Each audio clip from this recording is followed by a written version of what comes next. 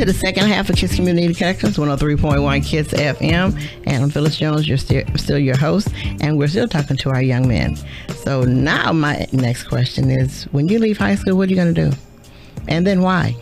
Well, what I want to do is I want to go to college, maybe Prairie View, A&M, and I want to major in architecture because when I was young, I've always had a passion for using my hands and drafting and drawing things. Mm-hmm. So I want to get my major. I want to major in architecture, and then I want to be an architectural drafter, because I really have a passion for building, for drawing blueprints.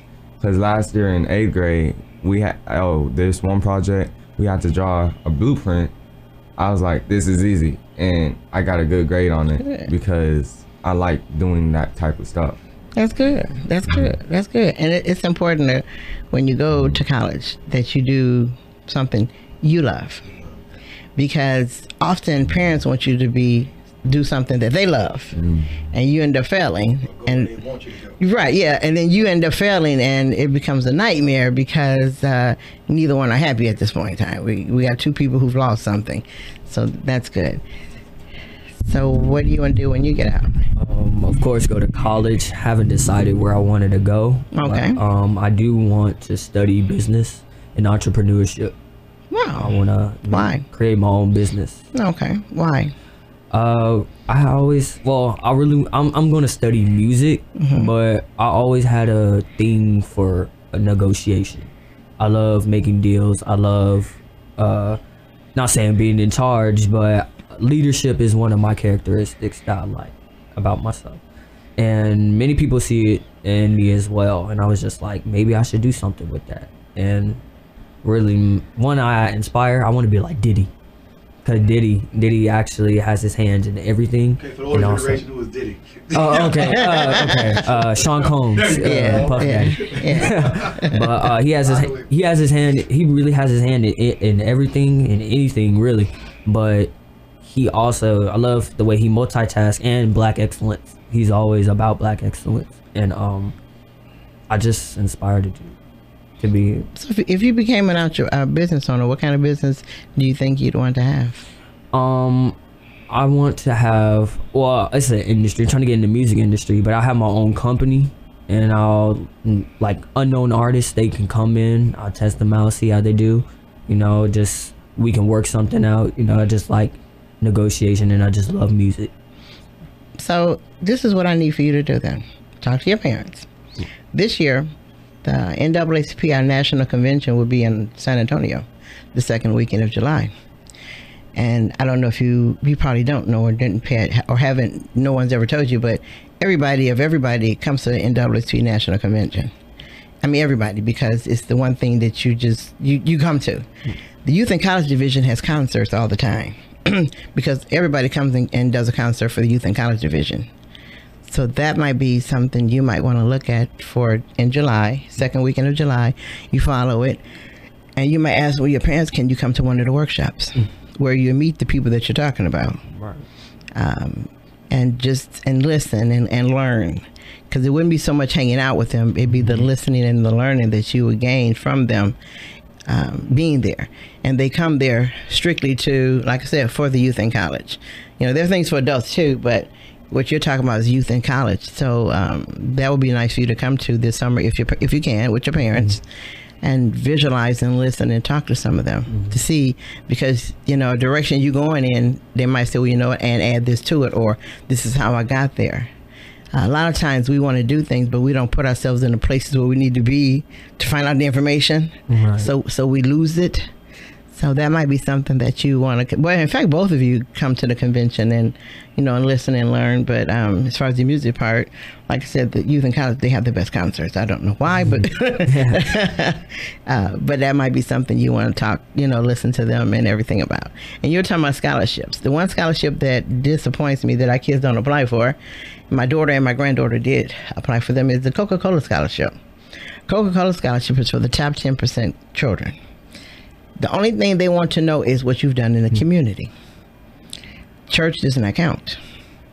and we got to remember that as a people, we always got to remember that, because our parents, which is, I'm not complaining and fussing about it, but our parents put us there, our kids there, but it doesn't count for volunteer hours when you're moving up. So your Coca-Cola scholarship, and a lot of counselors kind of hold that scholarship to their, like it's theirs. So you might need, if you're in the top 10% and you do things in the community as far as volunteering, get that scholarship, because not only does it pay for for you to go, but it can renew. As long as your grades are kept up, they will renew that scholarship for you. And it's like I said, I've never seen any school yet voluntarily give that scholarship out. I've always had parents go ask for it. So if you so make sure your parents go ask for it. Yes. Or if your counselor gives it to you. But if not, that's one scholarship. Like I said, it pays and pays and pays, and our kids need to go and get them as fast as possible, as soon as possible, so that we don't let those things die. Because you can go to school free. You don't have to spend any money going to school. Not to say that you don't have to work hard, but as far as the finances, if kids do it right and parents do it right, your kid actually doesn't spend any money. I know with mine, we had to spend money because the program she's in, she was in, she didn't have another cell phone. And a contract wasn't up, so we had, the cell. So we had to buy another cell phone, and who cares? The main part about it was already done. So when you go for your scholarships, make sure that you get that one, lean that direction. And also, do any of you volunteer in the community? Yes, ma'am. Okay. So you do volunteer? Yes, ma'am. Okay. What's the important part of volunteering? Just helping the people. Okay. So giving back.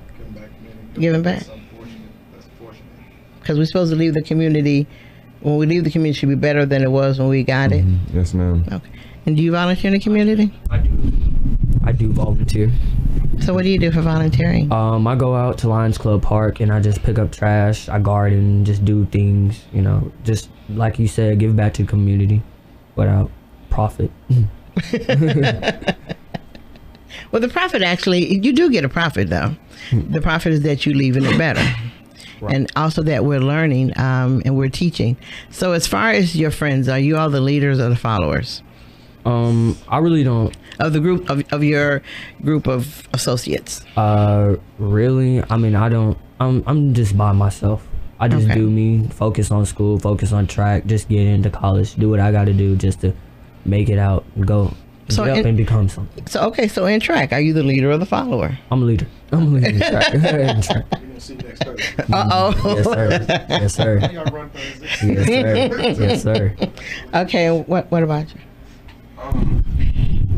I would consider myself a leader and a follower, because sometimes I'm just like, oh, how do you do this? How do you do that? So then I have to follow people to see how it is and how you do it. But sometimes I'm the leader because I'm like, come on, let's do this, let's do that, and encouraging other people so I could just lift their spirits up so they could be better people. That's good. That's good, because to be full circle, you have to be both. You have to learn to be a leader as well as a follower. And sometimes you need to be the back end person who's just standing back there and not leading, not following, but just standing back there, observing and listening. Because a lot of times you end up going to the front because you was back there saying, "Now wait a minute, we can do this, we can do this, we can do that," and that's because you are in the back chilling and sitting there. Which is what I love to do. I like sitting in the back of everywhere. I do. I'll walk in and sit directly in the back and just sit there, and I'm really happy. But you know why I like sitting back in the back? Because I can find out everything going on. Because if you sit up, when you go somewhere and people say, sit up front, and they don't understand when you say no, you're not disrespecting them. You're saying, I want to hear from the community. And if I sit in the back, I can hear and get the feel of where I am and the feel of what's going on. But if I'm up front, I can't get that. So you be like, I'm sitting up front, and you're stuck because you're there. So, but I like the fact that you also your leaders and your followers. And are you mentors? Do you mentor anyone? No, man. No, Well, I have a brother, but are you doing any mentoring to him? yes, man. Yes, ma'am.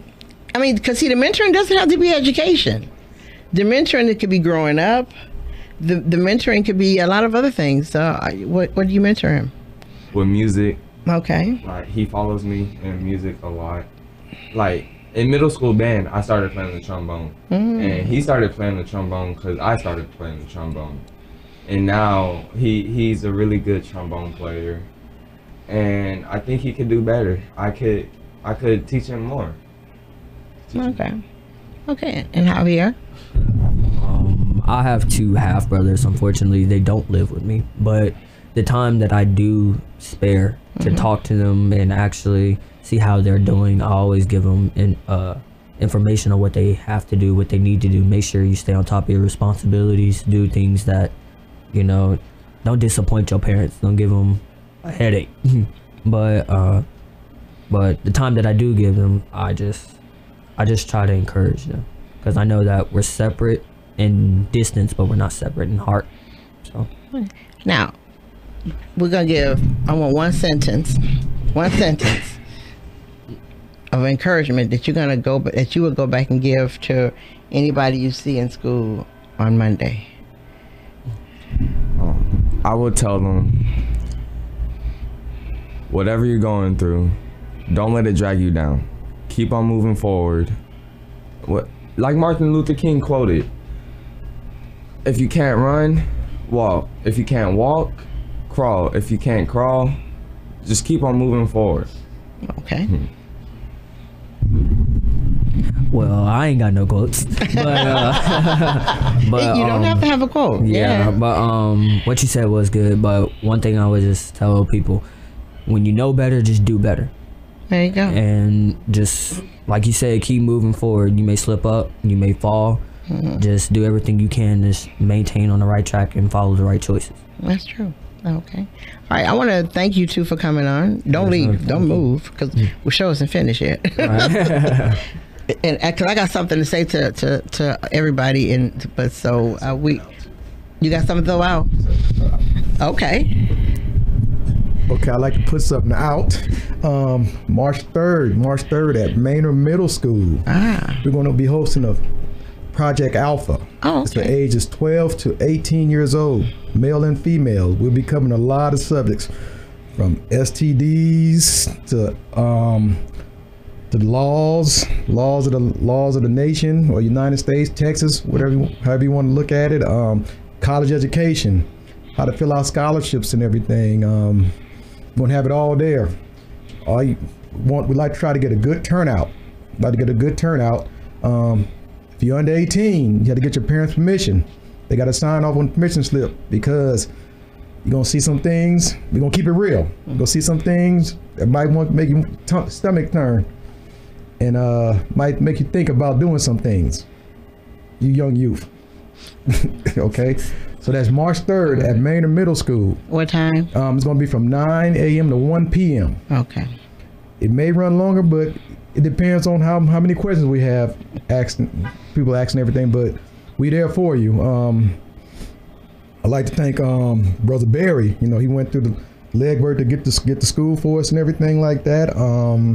Did a lot of work. Brother Steve Johnson, our president, he's really pushing this real hard. And me as the director of education, I'm pushing it too. So I'd like to see you 2 there if possible. And young man right there too. He's old enough to come. And also, for you high school seniors out there, you stop by those counselors, get those scholarship packets out there. Man, we have them out there. Ours are due March 22nd, back to your counselor. And you got other sororities and fraternities out there too. The scholarship packets out there, fill them out, send them in. For you young males out there, females are getting all the scholarship money. And last thing, for my Divine Nine brethren, today they're hosting their HBCU college fair at the Killeen Civic Center. Let's get out there. Let's get out there and support them and see what's out there. You may be surprised how much money is out there from HBCUs. Doesn't matter what race you are, whatever. So get out there, see what they have to offer. Never say no. You never know. I always ask students, can your parents really afford for you to go to that college? That's all I have. No, I need to ask a question about Project Alpha. Yes. Because I am pushing the one thing that we need to worry about with our kids, and that's trafficking. Child, and I'm on the task force for child trafficking, sex trafficking, and Bell County is really, our numbers are really bad. So I want to know, are you going to cover that? Well, put it like this. If you're available March 3rd, we're going to cover it. Because and yes, boys are being trafficked as well as girls. So, but we need to talk about it because it's real. It's happening today. Bell County's numbers are bad. Reason why our numbers are bad, because we're in the I-10 corridor. So as long as we're in that I-10 corridor, those things happen. And we, as adults, we allow it to happen because we're not taught. And some of us haven't went to the training or thought about being trained to find out what to look for, because there are things that we need to look for. There are words we all need to know. When I became part of the task force and went to my first workshop, I was floored because guess what? I had saw something that I didn't know what I was looking at. So I have a question for you. Yes. Are you available March 3rd? Yes, our roundtable can be available. Yes. So yes. Cordially inviting you to speak on that topic, because we need, and I can fit you, give you a timeline. Okay. Okay. So yes, so see, we have another presenter there, Brother Bert, Brother Cleo, if you're listening, which I know you are. Because I'll tell you this: in Texas last year, we had over 600,000 kids taken. That's a lot of kids in one state, and so we need to fix that because, like I said, it's growing because we're letting it grow. And you know, the biggest time for child sex trafficking is tomorrow, Super Bowl. Yes. All your big events are the events that children are sold on. All the big events where, you know, that's when children are sold. So we need to stop that. We need to put an end to it. And like I said, I push that everywhere I go because you are our youth. And we need to protect you. And we need to also teach you what to look for, because you might see a youth, but you need to know what to look for, because you can see something today and actually realize what's going on and make that phone call. You know, whereas before you'd be like, that looks kind of weird, and you walk off. No, that's not. This looks like this. So that's one thing I try to get everybody to talk about and to bring up, because like I said, knowledge is power, and we can make things, we can get that to go away on that day. And keep in mind, Project Alpha too. Yeah, we're gonna be talking about that. We're also gonna have two presenters speak to the females and to the males about what you put in your body. You know, keeping yourself healthy and everything. Okay, so it's not all about sex and everything. We're trying to give you a full spectrum. You know, the good and the bad. You know, those are two good presenters. I'm not gonna say their name on the air right now, but they know who they are. You know, and they committed. They told me they'll be there to help out and everything. They love to do it. One of them is a professional boxer locally. That's a little hint. Okay. All right. Okay. That is important. And also, what I'm gonna challenge is this: February 20th is the first day for early voting. So this is what I'm gonna do. Mel's is gonna kill me, and so is Joe right here. But KISS, I want everybody to know that KISS, my KISS, we're gonna vote the first day of early voting, and we want to know when everybody else is gonna go vote. So we, as a group of KISS, we're voting that day. So I need all other groups to go to KISS's Facebook page and let us know what day you're gonna vote. Because you know what? If we want them to have a good tomorrow and a good future, we need to vote today. So if we don't vote, we don't care about you. So I want everybody to hear what I'm saying. If we don't vote, we don't care about our youth. Don't say yes you do and you didn't vote. So what I'm challenging today is to say that KISS on the 20th, we're going to vote. So I need to know when every sorority, fraternity, everybody, I want y'all to go to our Facebook page, and we want to see the date that you are going to go vote. So I want to see everybody's date, And like I said, Mel's is gonna kill me, but it's okay. I'm pretty sure the Divine Nine will show up strong. No, I want to know the date. See, we doing it on the 20th. 20th is the first day. We gonna be there that day. So, so I don't want to show up. I want the date. So, you know, and then we're going to watch the Facebook page. And if everybody know me, you know I'm going to blast you. So, so I want to see some, well, you know, on the Facebook page, I want to see some dates of when everybody going to do early voting, because we're so, we're so much talking about our youth. Yeah. And protecting our youth and giving them what they need. If we don't vote, they can't get what they need. Right. You know, and if we're not gonna give you what you need, then we need to go shut up somewhere. And I did say that. Yeah. You're right. So, like I'm saying, I threw out the date already for us. So, you know, the alpha date, I'm waiting on it. I'm just, you know, I'm waiting on everybody's, you know, and I want to look on our Facebook page, and I want to see, you know, whose date. And I need you two to ask adults that you see and interact with, are you going to vote? Ask them.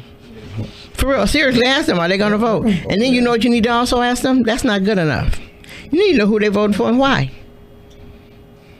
You do. We need to know who they voted for, because this year we're voting in our legislators. Your legislators, our state legislators, are the ones who vote on your education. They're the ones who put the money in for your education, how much is going to be spent for your education. So you need to ask your parents, as far as the legislators, who they're voting for and why. It's not the fact that they're going to vote, or why I can go vote for Mickey Mouse. But what legislator am I going to vote to put in there that's going to do what he needs to do for our kids' education? So this year, we have the challenge that we can actually change it if we vote. So when you ask people that are you going to vote? Yeah, ask them what they're voting for. Don't just say, are you going to vote? That's like me saying I'm going to the store and see what store I'm going to. But ask them, but say, you know, who you voting for and why? Yes.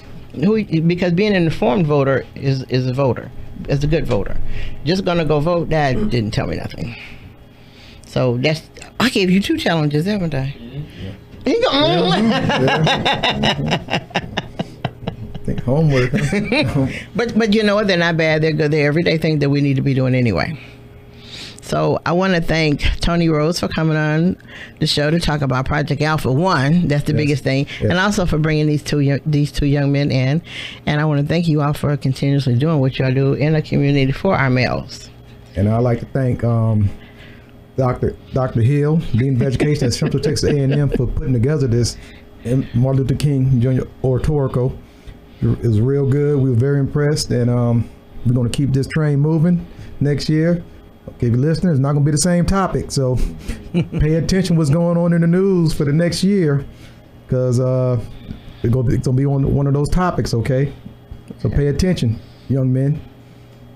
And I want to thank the 2 young men for coming on, and thank you for your encouragement to the other youth, because you owe the younger ones what we owe you.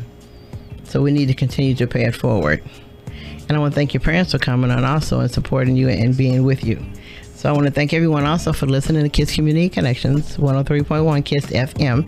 And I want you to always remember, you cannot lead a positive life with a negative mind. We'll talk to you next Sunday. Bye now.